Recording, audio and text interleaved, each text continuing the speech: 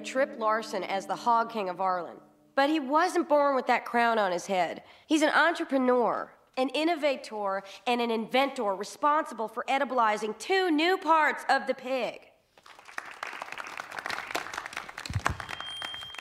Thank you, thank you. My great-grandfather started Larson Pork Products with little more than 3 pigs and a killing hammer. Today, I'm proud to say, we kill more pigs than, well, pig hepatitis. There's no secret to success, really. You have to have a passion for whatever you do, whether it's processing pigs or sheep, or cattle into food and food products. What's a food product? It's like food, but cheaper. Young lady, you had a question? Well, Yes. I find that I am too busy succeeding to keep track of all of my ideas. So, I keep them in a file. Well, actually, that's more of a comment than a question. Well, thank you. I think so, too. Well, hello. How'd you like my lecture? Did you enjoy it? I mean, did you enjoy it as much as I enjoyed having you at my lecture? I really like the part where you were excited about what you do. That's what I'm trying to find. A career I'm passionate about, like waitressing at a steakhouse. Oh. You know, you have that special, I don't know, unspoiled quality, and something tells me I think you'd do pretty darn well in pork. How'd you like to interview for a position with Larson Pork Products? Well, I did work with pork chops in my last job. Well, but to be honest, sometimes I dropped a couple. Well, see, that's the beauty of pork. It rinses off clean.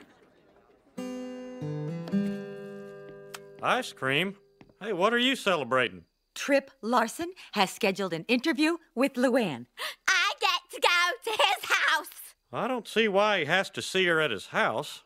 You think he could be interested in something more than an interview? The pork industry is famously informal. That's how these things are done. Luanne, sometimes men aren't interested in what they say they're interested in. To put it bluntly, they're more interested in something else. Oh, you mean sex? No. Yes.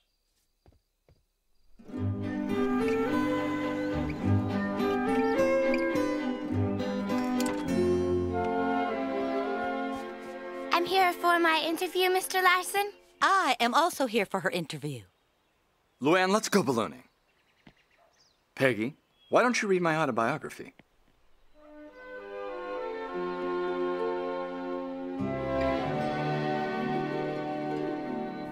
Oh, it's all so beautiful. You can see for miles. Yeah, 3.7 miles. You can see up to around 8 miles if you try this monocular. It's Austrian. They make the best monocular. Something wrong? It's just that, well, you know so much and I know so little. I hope that doesn't make you think I'm stupid. You are not stupid. You're ignorant. What? No, you can't tell. It's a compliment. That just means you haven't had the chance to learn all the wrong things. Oh. No one's ever told me that before. Well, maybe that's because no one has ever realized how ignorant you truly are.